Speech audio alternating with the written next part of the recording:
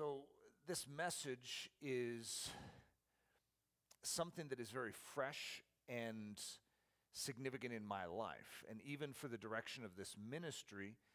And oftentimes, I would say this sort of truth falls outside the camp of what I would preach on. And yet I feel like there is a reason why God's pressing. Whenever I sort of come before God, because I usually don't map out all my sermons for months ahead. You know, I'm a very strange pastor in that regard. Every week, in a sense, I go out to collect my manna. And it does not mean that God isn't working weeks in advance, if not seasons in advance, for messages. And I will notate those, and I'll have them in folders. Like for next week, I do have a message already sort of started. But when I get to next week, that doesn't mean that's what I'm giving. So that's why I'm not going to tell you what it is, because then you'd like try and hold me to it. And so as a result, my style is to be very athletically agile and to be ready to give what I sense God is saying and not just what Eric has pre-planned. And that's hard. That's why when an event invites me in and they prescribe what I'm supposed to speak on, like, could you give this message? Well, I know that message. I gave that message 10 years ago. And I can give that message, yes. But it's actually hard sometimes for me to agree to give that message, not because I don't think that message would be edifying and great, but it's like, it's an old message. And it's like, I want to be able to be agile. And so what I've done at times is actually show up, and the day before I'll sort of gut the message, stick a very fresh message and give that the title. And I've done that actually many times, and no one's ever complained about it. Now all the people that have actually hosted events are like, wait a minute. But for me, it's important to give something that is actually moving in my soul and isn't just stagnant and sort of covered with moss in the side of who I am, because that's easy to have happen. It is. We have certain truths that we learned 20 years ago that we still believe, but they have moss on them. We haven't exercised them afresh. This is a exercise afresh sort of truth, but it's not the one that would readily be in my mind to preach a message on. But here I am. And so I think it's going to, I could just see God's smile on this one as a result. As the Sons of Issachar, and my subtitle is Understanding the Times in Which We Live. It's fascinating because this last week, Hudson's very passionate about studying the book of Job. And, you know, to be honest, as a father, you sort of want to steer your child away from Job, or Revelation is one of their first starter packages for what they're going to dig deep into. It's like, hey, there's a lot easier things to study than Job. And yet, he's very interested in that. And so it was fascinating because as I was preparing this message, I was studying Issachar, and I was going through some various things, and it was just sort of almost like startling to me that I'm having an in-depth conversation with him after I'd prepared this message to realize that there's a character named Job who's one of the sons of Issachar. It's like, did I know that? It's like, wait a minute here. And it was just sort of a fascinating twist to my week to realize that the very message I'm giving is something that Hudson is like, I'd like to study that guy. And he's one of the sons of Issachar. And so here I have a message called As the Sons of Issachar. Now this is, that phrase, for those of you that are familiar with it, is going to come many, many, many, many generations after the character we know as Issachar in the Bible, which we don't know a lot about this guy, right? He's one of the sons of Jacob, but we do know his name, and we do know certain things about him.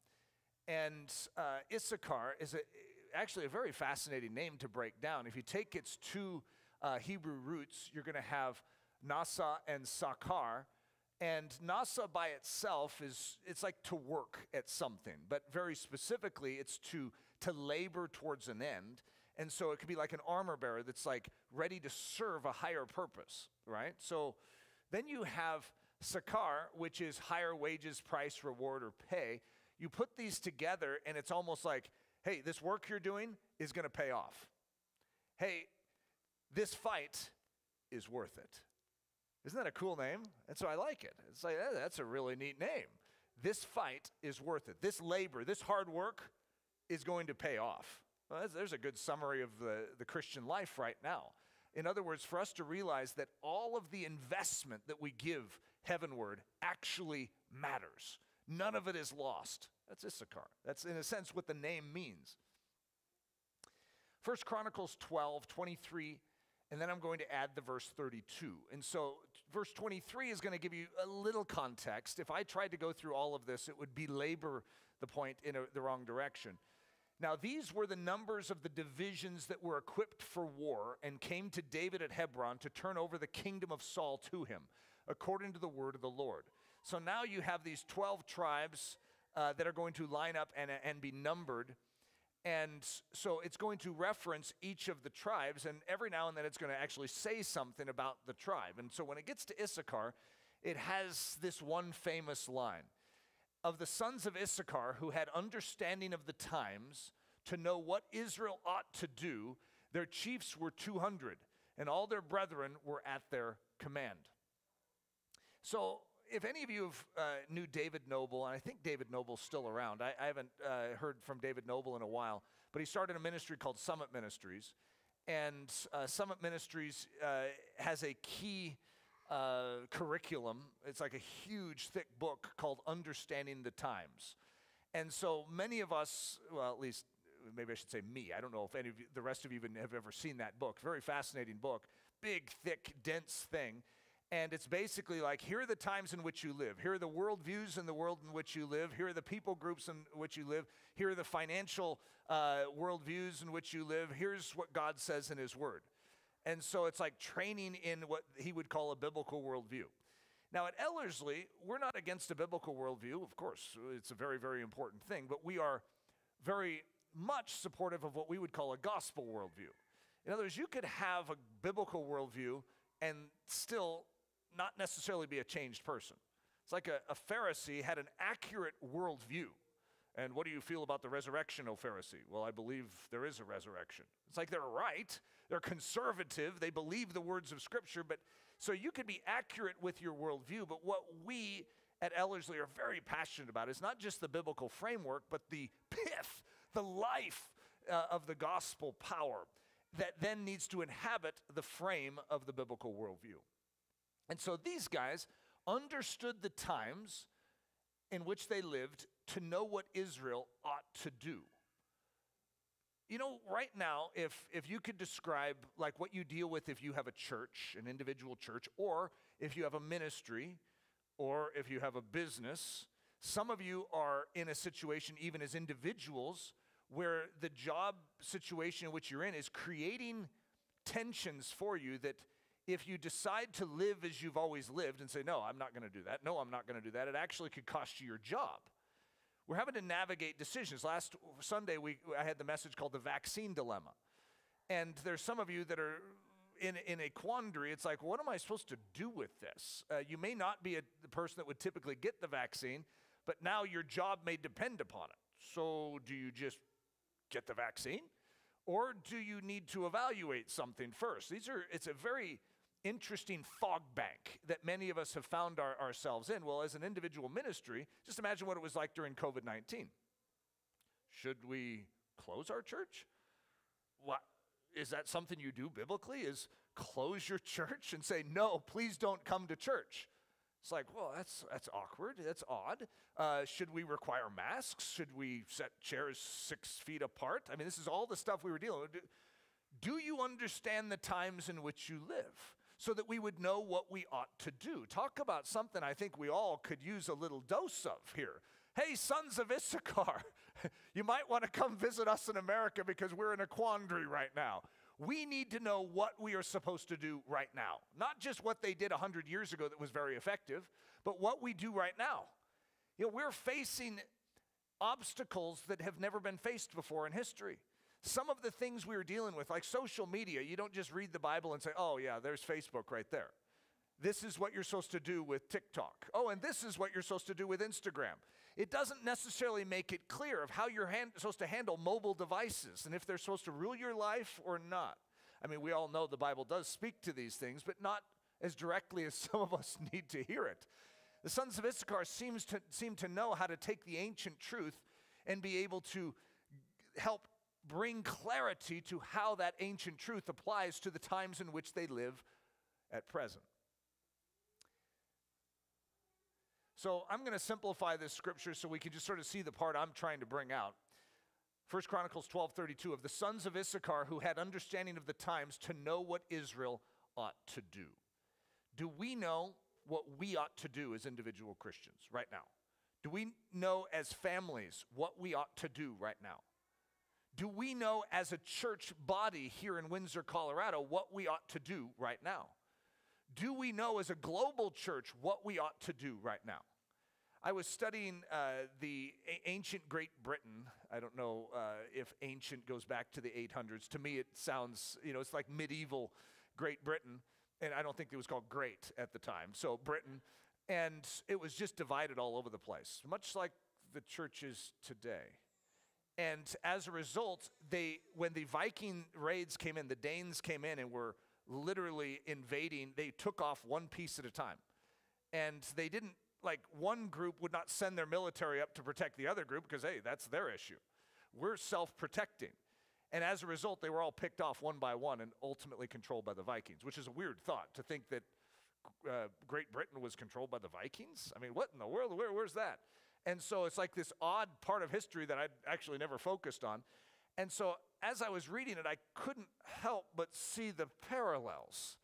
It's like, wait a minute, we have an outside force. This is Christian Great Britain, or it's really hard for me not to put the great on there. Christian Britain, right? The gospel had come to them through the Roman Empire, which is another funny statement, that the Roman Empire was used as a conduit to bring the gospel to Britain. And they had heard the gospel, they had yielded to the gospel, but then they had forsaken it. And suddenly darkness begins to overwhelm the nation. Understanding the times and knowing what the church ought to do. So as a ministry, we have spent this last year trying to determine what we ought to do. And we have so many challenges that we're constantly facing. Should we keep this event going? Because everything is getting weird right now. And should we just keep going and invite people in and violate what is being asked of us? Very hard questions to answer. They're easier to answer in looking back through the rearview mirror. Okay, remember what was 1999 into 2000 called Y2K? Okay, we're all brilliant about Y2K. We're all like, oh yeah, you don't want to save up all sorts of water and baked beans and all that in your basement. Those are weird people do that. You don't need to get 7 generators. And I mean, there are people that literally invested a good portion of their life into saving themselves through the Y2K unknown. And of course, they looked rather awkward as it came out and nothing really happened. I mean, like nothing happened. I mean, come on, at least have, like the lights flicker a little, but nothing happened. I mean, come on, what was that? And we all look brilliant looking back, but we didn't know what was happening. Now, so some of us could be really smug that didn't stress about it, and we're not fearful about it. But at the same time, there is a very real unknown that is surrounding us. Do we understand how to prepare for it? Do we understand what we're supposed to be thinking? And how does a Christian reason through this? What does a Christian do in these small decisions? Do these small decisions matter? Or is God like, hey, we don't care about things like that. It's just the big stuff. Like, don't deny me before you die. Or does he care about the small things? Does that affect the course of our life, our family, our nation? Does it matter? Do we understand the times in which we live? So the big mistake is what I'm going to say is not adapting to godly change. What you're going to see throughout history, if you study when the Vikings come into any culture, okay, sorry to throw the Vikings under the bus, but the Vikings symbolic of evil, people that are literally filled with demonic intent, and that's not an exaggeration, when that begins to usurp a culture, the culture or the Christians within that culture have to know what to do. And when they try and hold on to their old systems, for instance, if they're like, I have to meet in this building is where God is, then suddenly you find that they are completely eradicated instead of they adapt and they are agile to meet the challenge in which they are facing. And so as a result, understanding the times in which you live could matter in that regard. So for Eric, it's like, does this building matter for the church? And I think all of us would agree. It's like, well, no, not for the church to truly be the church. We don't have to have a building. but it sure does help to gather, and it gives us a lot of strength to actually gather and to see one another and to be close to one another. There is a strength that comes from it, but the church isn't dependent upon it. It's not dependent upon a certain kind of chair. We've had worse chairs, by the way, for those of you that have spent time here. These are really nice chairs, but it doesn't depend upon that. If we had no chairs in here, we could still be the church, right? Are we ready to adapt? So if the government comes in and steals all our chairs and says, there, ha ha, and we're like, ha ha, and then we all sit on the floor and they're like, what? I wasn't thinking that one through. Are we ready to adapt to the times in which we live? And the big mistake is when you hold on to things that aren't God's agenda and attempt to force them and say, but this is how it's always been. We all have a propensity towards that, especially those of us that love this country, to say, oh, for the good old days. And as a result, you have a tendency to cause yourself to be ineffective in addressing the world that is needing Jesus, because you're still dreaming about the good old days in your funk instead of actually adjusting to reach the world that is changing around us. So the sliding cultural scale. You know, if you were to take all the different cultures, even throughout history, but if I were to just say right now on earth, you're going to see it slides, and there's a lot of differences between cultures. Now, most of us that have just spent our time in one little community don't fully understand that. I mean, we've read books and we've heard stories and watched movies, and so we know that that's a weird culture there, but there really is a huge difference between cultures. So all cultures are definitely not the same. I know, profound statement. But actually, that matters. Because when you go into a different culture, one of the first rules of missions work is to not just drag in your culture in how you address them. To recognize that they are going to hear differently, they're going to see things differently, they're going to smell things differently. And the way that they are appropriating the truth is actually different than the way you may have appropriated the truth, which means you need to become a student of the person that you're attempting to reach. When you have 6 children like Eric has, you recognize that every single one of those children is very different. And so when you train your first child, it's like, aha, I've got it figured out. This is how children learn.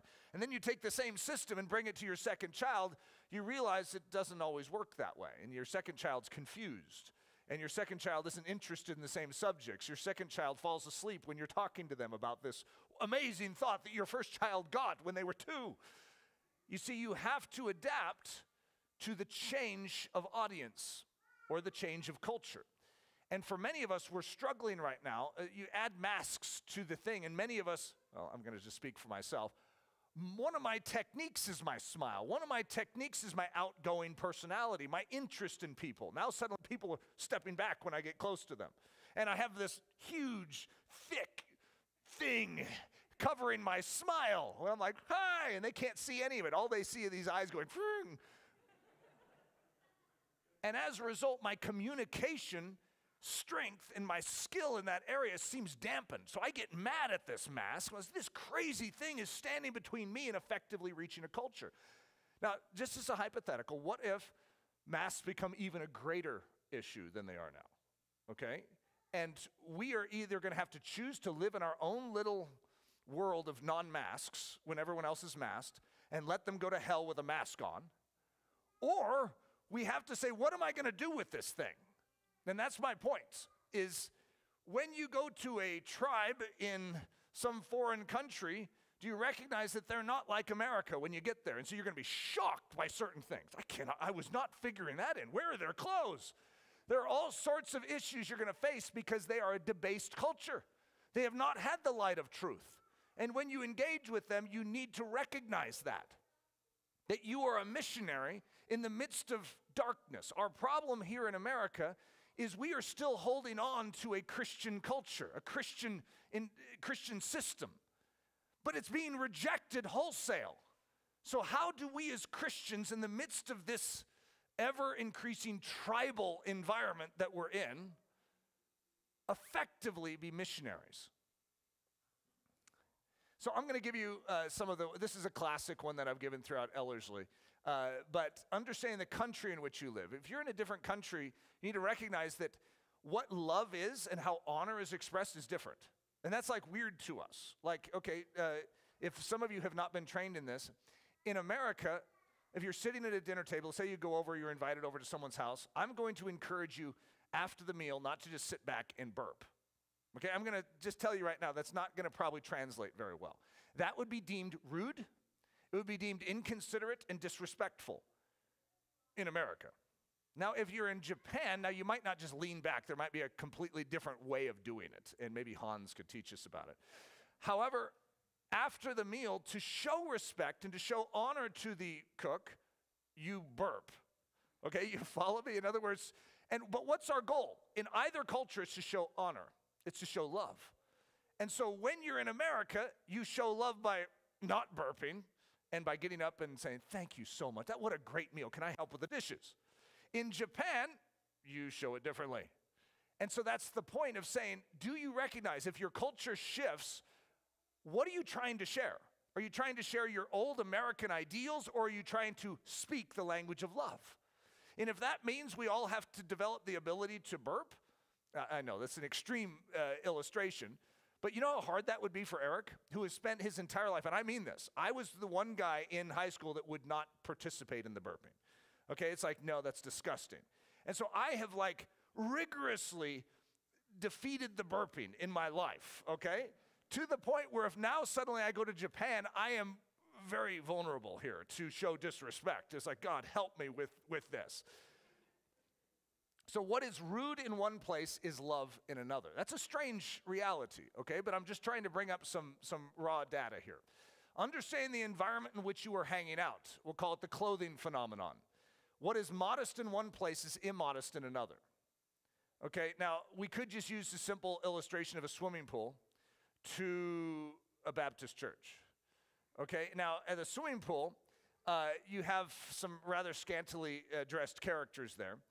And then you have the one Christian girl that's very set apart and different that comes in her one piece, with like a little frill thing on the bottom or shorts on the bottom. And everyone's sort of like, oh boy, she definitely is modest, right?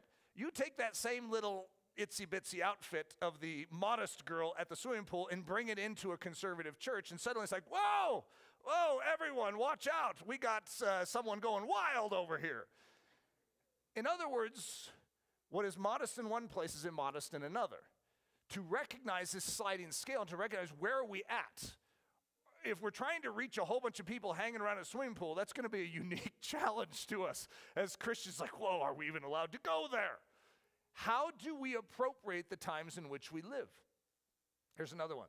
Understand the event in which you are attending, the atmosphere phenomenon. What is good behavior in one place is poor behavior in another. So the difference, like right now, we're in a church type of service, and there's a certain way in which our culture sort of has people sit and act and nod and say amen in a church type of culture, right? If this transforms into something else, whether it's a concert, there's a very different feel in here. Or how about we go the opposite way and it becomes a wedding?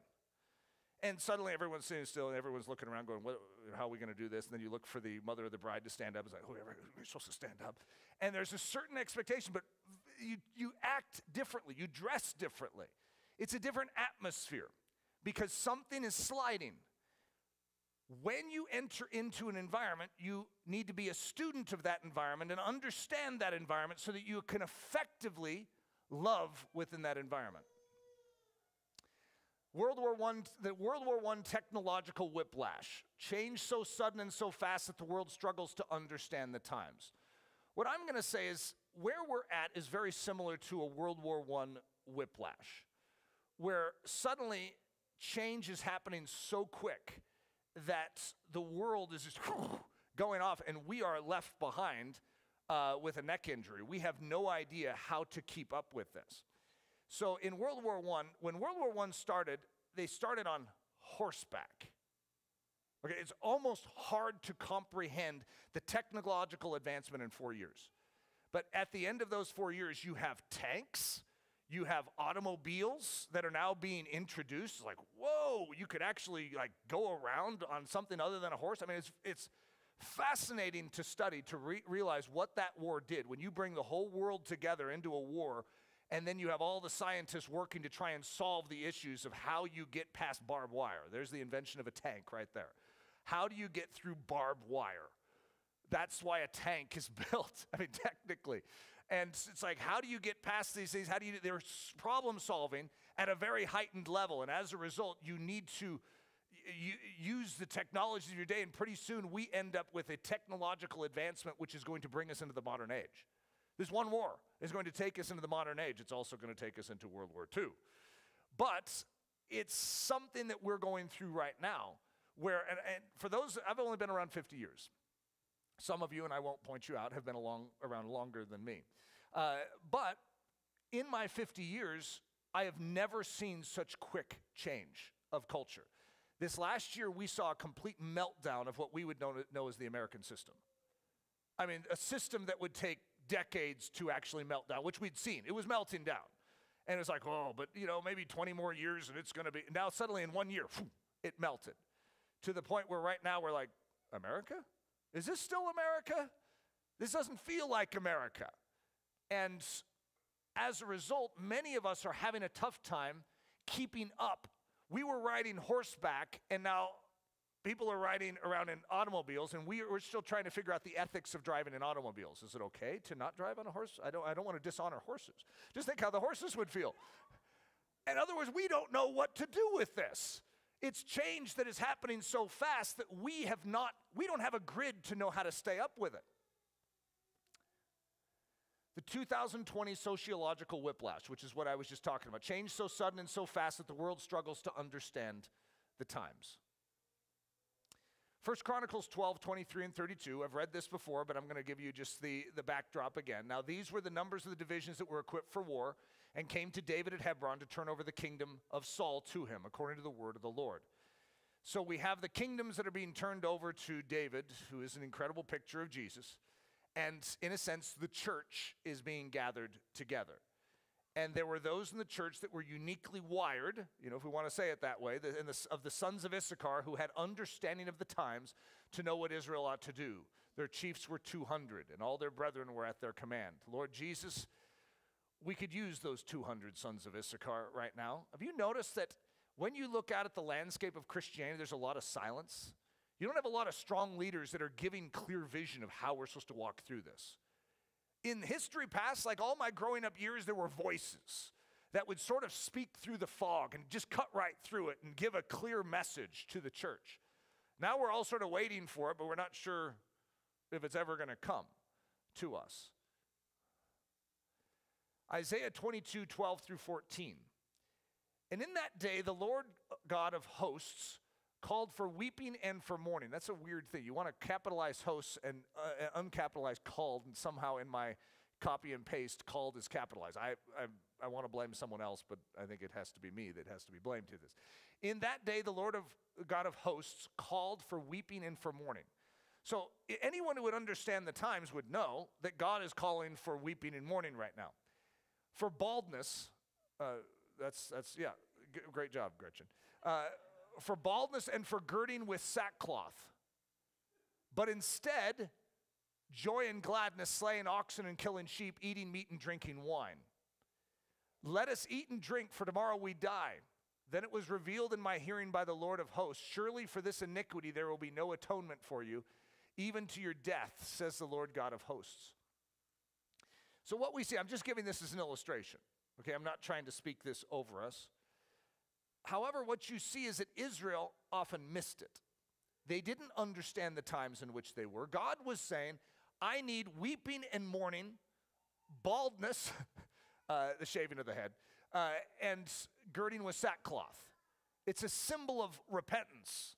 It's a symbol of forsaking the way you've been living, saying this is leading to destruction, and it's on us. So, Lord Jesus, show mercy, or Lord God, or God of hosts, show mercy. Instead, they kept with their celebrating, with their drinking and their eating, and God wasn't pleased. So what I want to say is, do we know what God is asking of us now? Or is it possible that we're still eating and drinking when God is saying, look, I'm looking for weeping and mourning right now? Do you see what's happening? Do you see that darkness is overcoming the church and you guys are going on with your merry way, acting like it doesn't matter? Luke 12:54 through 56. This is a fascinating statement. It's very similar. It's Jesus talking, and in a sense, he could be talking to us, but could you imagine Jesus is actually present? The Messiah who they've waited for all these generations is actually present, and they, the people of Israel, the Pharisees in this case, do not understand the times in which they live. They do not recognize what God is doing in their hour. And as a result, they're going to participate in the crucifixion of Jesus as opposed to the crowning of the king. So Jesus says, well, after this statement, then he also said to the multitudes, whenever you see a cloud rising out of the west, immediately you say, a shower is coming. And so it is. And when you see the south wind blow, you say, there will be hot weather. And there is. Hypocrites, you can discern the face of the sky and of the earth, but how is it you do not discern this time? Do you not realize what's happening around you, O Israel? And of course, all of us look back and we're like, come on, guys. Jesus is in your midst. Yeah, again, hindsight is 2020. Looking back at Y2K, we're all very smart. But I don't want to miss the Messiah in our midst. I don't want to just keep doing what we've always been doing when God is saying, look, I'm doing a new thing, guys. I don't want to be caught being the traditionalist, the Pharisee in my generation, where I could be right doctrinally. I could have all my I's dotted and my T's crossed, but then I feel threatened by the movement of the Holy Spirit in my hour. It's like, whoa, what's this? Who is this imposter? I'm waiting for the Messiah. Who are you? And actually harm the very one who is coming to rescue me. God has a plan and a purpose for us as the church right now, but I want to be in stride with it and not fighting against it. So at the top of the keynote slide, I have reaching an American culture rooted in a Judeo-Christian worldview. And then at the bottom, I have reaching a cannibal tribe in Irian Jaya. So I grew up, when I was young, we still had a semblance of a Judeo-Christian culture. This is weird, but most businesses were closed on Sunday when I was young. I'm only 50, but that was normal in our culture. Now there is one business that is closed on Sunday, and we all know what it is because we all want to go to it on Sunday, and it's closed. However, what you see is the reason for that was a Judeo-Christian worldview. And so the culture was honoring to that, even if someone wasn't a believer, they were still in a culture that was so impacted by faith in Christ that even the unbelievers were participating in a more godly culture. Now we have godly people, I'd like to think that's what we are, participating in a very ungodly culture, and we're trying to figure out what to do. And so reaching an American culture rooted in a Judeo-Christian worldview, oftentimes you could speak something to someone and they grew up in Sunday school. They know exactly what you're talking about. And so as a result, the way in which you communicate to that sort of culture, even if it's a person who's ungodly and who's living in defiance of God, is you can appeal to something that is already there because you know the culture they came from. And so you're going to draw that out and say, I know you know this. But when you go to a tribe, a cannibal tribe, mind you, in Irian Jaya, who has never heard the gospel, who doesn't know a thing about it, and when Don Richardson went to a cannibal tribe in Irian Jaya, I don't know if you guys ever read Peace Child. I mean, it's a rather startling story. But he's going to study the language, he's going to learn the language, and he's spending his life to reach this people. So he finally gets their language, and he has the presentation of the gospel. I mean, huge moment for this missionary. I mean, can you imagine how many years are going into the investment of getting that language and then knowing the people well enough to be able to communicate to them? And they heard it different than he intended to give it because they got really excited about one character who they thought was the hero of the story, and that was Judas. Because in their culture, betrayal was the highest virtue. So he's like, no. Their culture was inverted to the point where they rejected the Christ and embraced the betrayer of the Christ. That's weird. And that's what he was dealing with. And here's what I want to say. That's what we're dealing with. We're dealing with an inverted culture. It's almost like we're moving more towards a cannibal tribe in Irian Jaya, and we need to know that. We need to understand the times in which we live instead of saying, well, why don't they have a good Sunday school education? I mean, I did. Yeah, but they don't. And it's shocking to think of school kids that are growing up that don't have a clue who Jesus Christ is other than a curse word. That doesn't make any sense to those of us that are 50. We don't have a grid for that, which is why someone who's 50 actually needs to have a message like this, to have the Spirit of God freshly say, do you want to understand the times in which you live, Eric, or are you still holding on to an ideal? So I'm going to call this the gap in between. And because we don't just immediately slide to the other side, even though it does feel like it's happening fast, but to reach a culture, you sort of need to know where that culture is at. So 1998 American culture to 2021 American culture. So Ellerslie, the ministry, actually started in 1998. I'm not sure if that's why I picked the date. I'm looking at this going, why did I pick 1998? But this ministry started in 1998, and the 2021 American culture is very different than when we started this ministry. And this ministry was actually about reaching a generation. It was originally called Our Generation.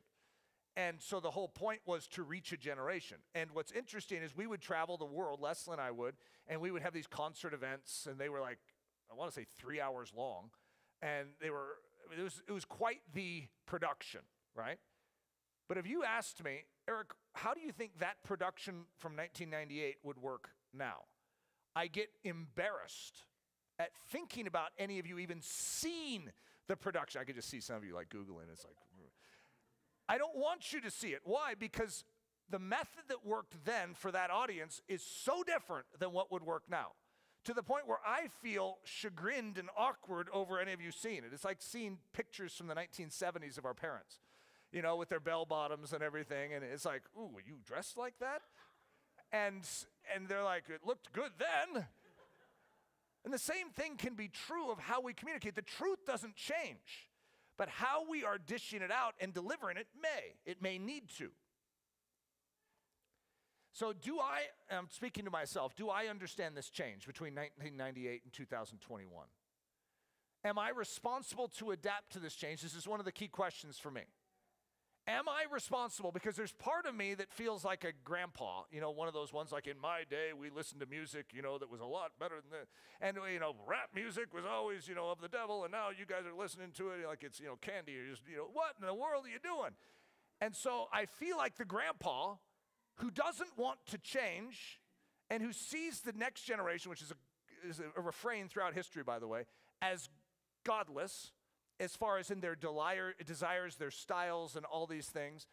And I'm trying to figure out, what is my role? Am I supposed to change, or am I supposed to hold the line? Am I supposed to hold on to these things that they were important to me? And am I supposed to just let them go because they don't need to be important to our children? Or do they? And this is part of understanding the times. First of all, understanding the kingdom of heaven, which doesn't change, and a culture down here, which does.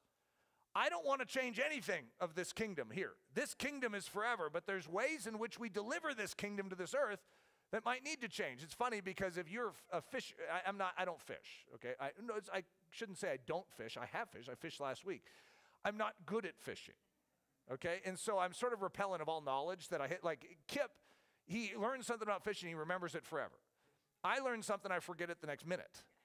Because I'm just not interested in fish. Fishing doesn't attract me. However, one thing I've noticed is in talking to all these fisher people is they're always like, oh yeah, you want to use this bait for this. You know, if you're trying to catch bass, it's totally different than bluegill. And so you're going to do this. And I'm trying to listen in, and I'm like, it doesn't make any difference to me. I don't care. But the same is true of your culture, which is like fish change. And as a result, your goal is to catch them. You're trying to draw them in, and as a result, your fishing methods need to adapt depending on which pond you're in. If you're a river, a pond, a lake, an ocean, what fish you're after. And so when you're after someone who has a Sunday school background, it's a little different. That's in the church, but maybe they're just sort of living sort of a nominal Christian life, and you want to exhort them. That's very different than the cannibal witch doctor in the tribe in Irian Jaya. Very different approach. And it doesn't mean that one is of more value or one is less important or one is more important. Where are we called, and do we understand what our task is? And do we know how to be equipped for this? A biblical case study in adaptation. Acts 15, 1 through 2. And certain men came down from Judea and taught the brethren, unless you are circumcised according to the custom of Moses, you cannot be saved. Therefore, when Paul and Barnabas had no small dissension and dispute with them, they determined that Paul and Barnabas and certain others among of them should go up to Jerusalem to the apostles and elders about this question. If all you've ever known is Judaism, and everyone that is converted to Christ has been a Jew, everyone has the culture of the law. And so as a result, there's an understanding of what is appropriate, what is clean, what is righteous. This is how it works.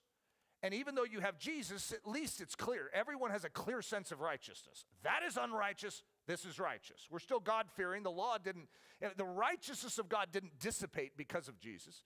You still have righteousness. It's still the reflection of the kingdom of heaven. Holiness is still holiness.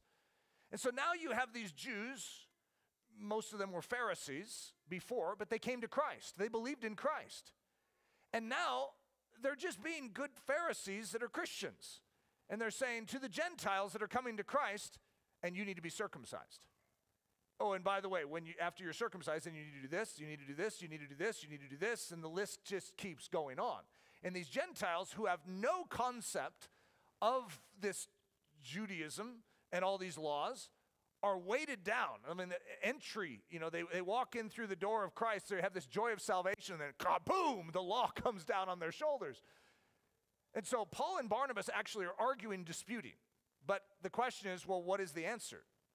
What are the times in which they lived? It was actually a shift. There was a shift taking place. And if you're a good Jew, this would be a very hard shift. I want to liken it to being a good American conservative Christian. To suddenly a shift that is taking place. Like, God, what? But that matters. That's important, and it does. I mean, God wasn't necessarily rebuking the Jews for continuing to show honor in and through their lifestyle and to still do cleansing and things like that. It wasn't like it was evil. It was just that God is actually acquainting them with what actually saves. What is the kernel of truth? What is the gospel truly about? And that's what you're going to see come out in this story. It was actually helpful to the church to walk through this. And when they had come to Jerusalem, speaking of Paul and Barnabas, they were received by the church and the apostles and the elders, and they reported all the things God had done with them. But some of the sect of the Pharisees who believed, isn't that an interesting thought? Most of us don't believe the Pharisees could ever believe. But some of the sect of the Pharisees who believed rose up, saying it is necessary to circumcise them and to command them to keep the law of Moses. Doesn't this sound like the way we could be right now? They need to have what I had growing up. This is what actually helped, tutor and catechize me. We have to expect that they have the same. Now the apostles and elders came together to consider this matter. Obviously, it wasn't obvious what they should do. Like for us, all these years later, of course, all of us grew up on Acts 15. So we're like, come on, guys, wake up and smell the coffee. Jesus has come. That isn't the focus. And yet, they didn't know. This is well into the development of the church. They're like moving forward, but they have these issues that are coming up. God is moving them forward. It wasn't just that the culture was moving down. It was that God was moving forward. That's what I would like to emphasize today too, that God is wanting to do something in us. Even though the enemy has an agenda, God has an agenda too. And when there had been much dispute, Peter rose up and said to them, men and brethren, you know that a good while ago God chose among us that by my mouth the Gentiles should hear the word of the gospel and believe. So God, who knows the heart, acknowledged them by giving them the Holy Spirit, just as he did to us, and made no distinction between us and them, purifying their hearts by faith. Now, therefore, why do you test God by putting a yoke on the neck of the disciples, which neither our fathers nor we were able to bear? But we believe that through the grace of the Lord Jesus Christ, we shall be saved in the same manner as they. Incredible statement. And after they had become silent, James answered, saying, men and brethren, listen to me. I judge that we should not trouble those from among the Gentiles who are turning to God, but that we write to them to abstain from things polluted by idols, from sexual immorality, and from things strangled, and from blood. They're going to have 4 very specific things. Instead of an entire law, they're going to give 4 things. And ironically, that list is still a pretty doozy of a list. If you're a Gentile, this is still a big thing. It's like, hey, you're coming to God. You still need to turn from your sin. It wasn't the absence of a call to repentance. It wasn't the absence of a call to change your life. But it wasn't the law. It wasn't what even the deliverers, think about Paul. He was a Pharisee of Pharisees. And could you imagine what it must have been like to say, well, but that's what trained me in righteousness? Or was it, Paul? Didn't you learn a lot more about righteousness by recognizing the blood of Jesus Christ? In other words, there is a higher tutor that has come to the stage. And there is something greater than the American culture we have grown up in. There's something greater, I know this is going to be hard for some of you to digest, better than the Constitution of the United States. It's called the Word of God. And even if we lost the Constitution of the United States, which I'm a big fan of, by the way, I think it's an incredible experiment of government that has proven that though it's vulnerable, also is quite extraordinary if it's kept. So yeah, with all that said, even if we lost it, God's not on his haunches. He's not like befuddled and confused going, oh no, well now I can't reach the nations. God is in control. The question is, are we ready to athletically and with agility move in the direction that he's ready to move us? So when they, Paul, Barnabas, Barsabbas, and Silas, were sent off, they came to Antioch. And when they had gathered the multitude together, they delivered the letter. So James had this letter written, the apostles all have agreed that this is what they're going to give to the Gentiles. Now listen to the response. When they had read it, they rejoiced over its encouragement. I think there was one other line I wanted to read, just a second. No, I must have cut it out. It says, if you do these things, you will do well. That was a statement I actually intended to keep in, but it wasn't. That was something James wanted to say. So if they do these things, these four things, they will do well. And then the letter is going to come, and when they had read it, they rejoiced over its encouragement. Have you ever thought that you would rejoice over hearing that you need to stay away from food sacrificed to idols and from sexual immorality and from things strangled and from blood? However, the reason they're rejoicing is because the weights on them were so great to conform to Judaism instead of just be believers in Christ that are walking in purity and in holiness by the grace of the Holy Spirit. And so at every juncture throughout history, we need to recognize this same lesson. That sometimes we want to put more on our audience than actually they're supposed to bear and then they miss the real heart and the pith of the gospel transformation. So the converted Jew is at the top and then the converted Gentiles at the bottom. And I have that same statement in the middle of understanding your audience. The converted Jew is acquainted with the law, circumcised, understands righteous behavior and hygienic cleansing and washing. That's a whole different audience when you're dealing with the Jewish culture and you're bringing Christ as the Messiah to bear. The converted Gentile is unacquainted with the law, uncircumcised, unfamiliar with righteous behavior and hygienic cleansing and washing. And as a result, do you understand your audience that you're reaching? Otto Koning and the Naked Tribesmen. Sorry to put the word naked on the screen during a church service. And then mention it over and over again. So Les and I were talking about this past week, that Otto Koning, his stories, by the way, if you've never listened to Otto Koning's stories about working with cannibal tribes in Irian Jaya, they are just tremendous. First of all, he's like a comedian. This is the best way to describe him. You just roll with laughter. Our family loves Otto Koning messages. But so he is going to see a supernatural work of grace down in Irian Jaya. It's amazing. Indonesia, modern Indonesia. And he is going to see tribes people that have a lot of issues. Okay, they're coming with a lot of baggage. First of all, not a lot of baggage of clothing. They don't have any of it. Okay, they're married to multiple women. If they're a man, multiple wives. They have a lot of stuff that most of us are like, oh my, I think this is unredeemable. There's such a mess. Sort of like our culture. You think about all the confusion from the gender confusion movement, all this thing that's happening with surgeries to change gender. It's like, whoa, we have issues. Even if that person comes to Christ, what do you do with them? They're a complete mess now. You see, Otto Koning is not going to just say, you need to have, this surgery here, you need to put on this much clothing. He is actually going to basically say, you need to forsake all your false gods and turn to the great white spirit, is sort of in translation. You need to give yourself to the true God. So all your idols, all your false gods, you need to throw them out. Huge thing for them. He didn't say you need to put on clothing, and most of us that would be right where we would start, which I think is fascinating.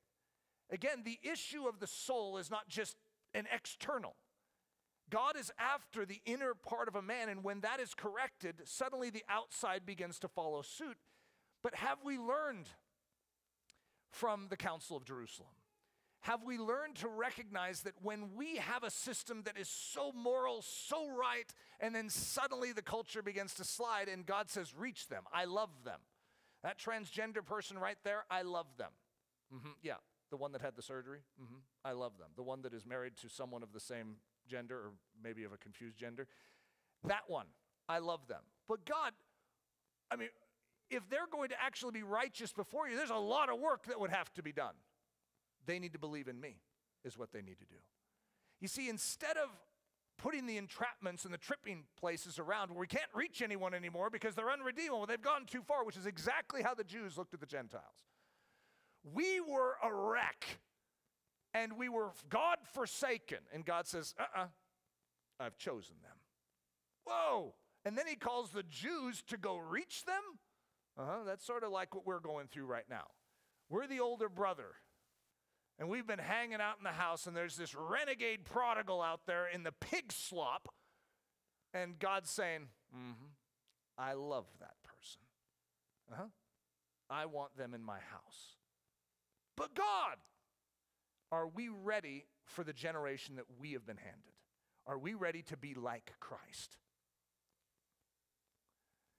From the old to the new. Some people don't know what has changed, and so they keep pressing the agenda of the old covenant. They don't know what to hang on to and what to let go of. They don't know the times in which they live. If you don't know the times in which you live and you study the Old Testament, you could very easily come under law. Because you don't know the times in which you live. You're actually not in the Old Covenant. That's a very important thing to know. You're actually under the New Covenant. And that's good, by the way. It's a better covenant. And there is liberty in it, but there is not an escape clause from holiness and from purity and from righteousness. It's just that those are derived differently than from keeping law. And so as a result, we need to know what saves us. And it's not the Constitution of the United States. It's not our morality. It's Jesus. Jesus then cultivates morality. He cultivates an ethics system that is upright. But that's not what saves us, is because I'm moral. I am saved by the shed blood of Jesus and by believing. And as a result, we need to get down to brass tacks to understand the times in which we live, understand the cultural movements around us, and not put weights on our recipients that is not what God is putting on. And this is a challenge for us. Some key questions. Do we really understand the times in which we are living? Are we attempting to reach our audience as if they are like us or as if they are not like us?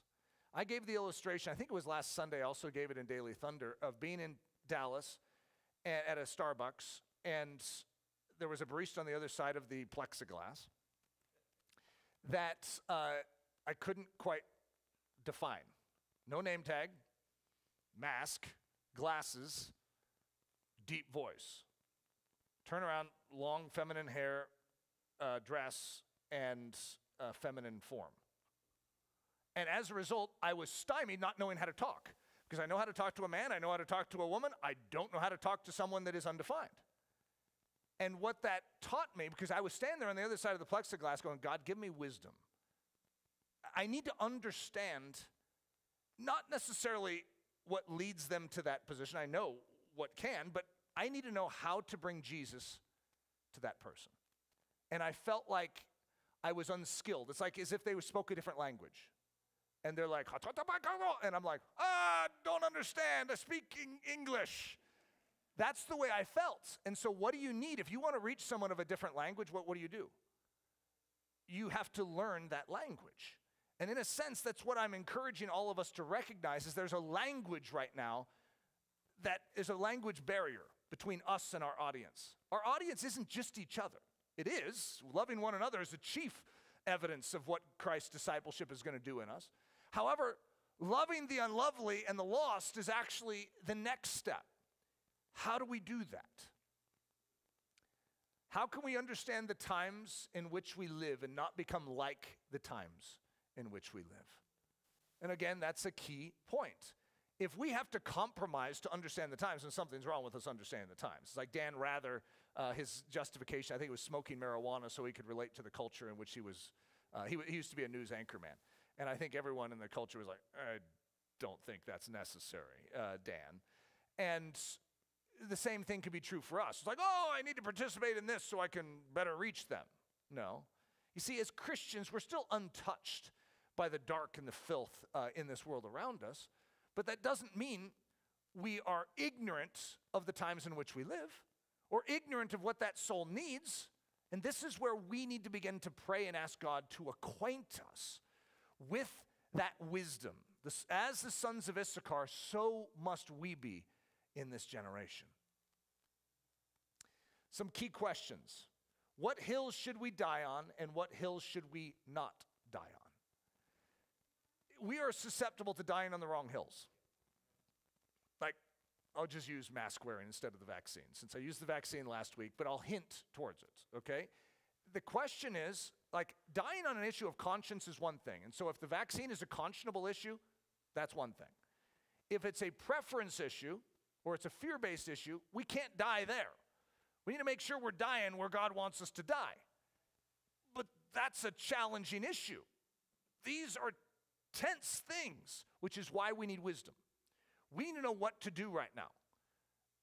I'm not a fan of having a mandatory vaccine at all.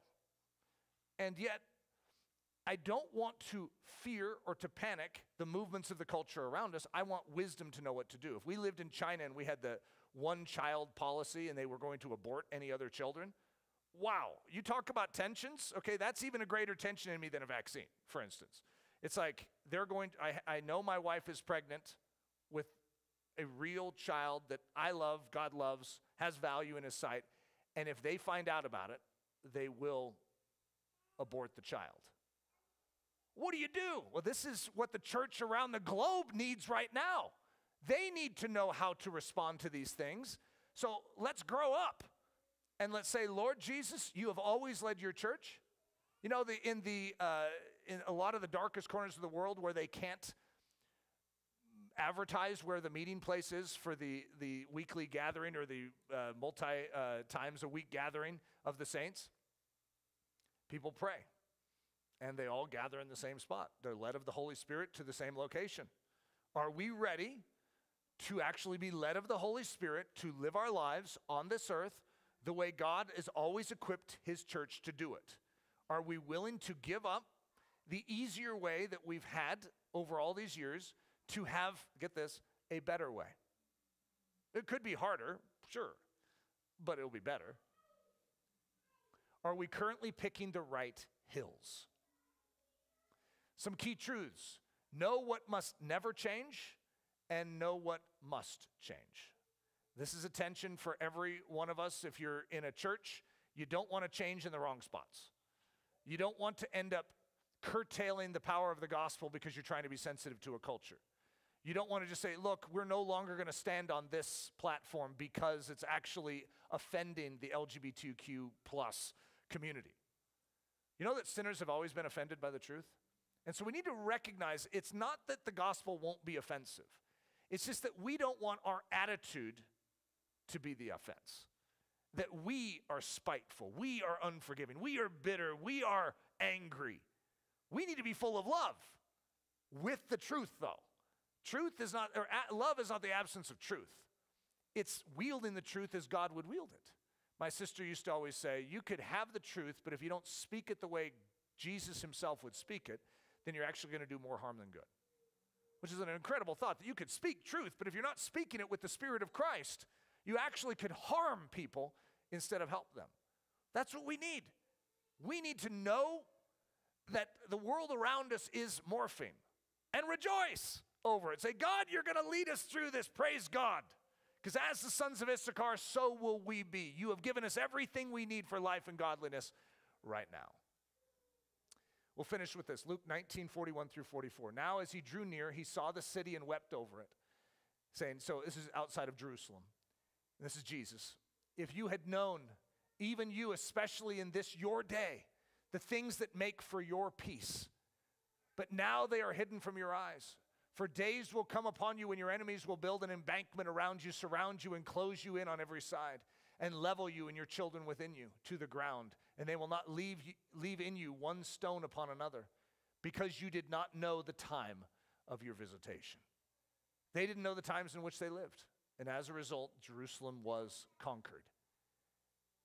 If we know the times in which we live, if we know the time of our visitation, the Holy Spirit is ready to visit us and lead the church in a profound and powerful way right now.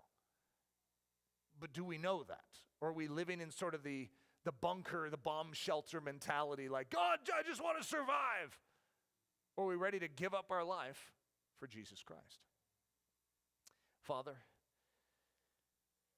we need your wisdom. And we ask that you would help us understand the times in which we live, that we would know how to address the ever-changing world around us, as individuals, as marriages, as families, as ministries, as this church. Lord, that we would have your mind. Lord, we crave it and we ask for it in the name of Jesus Christ. Amen.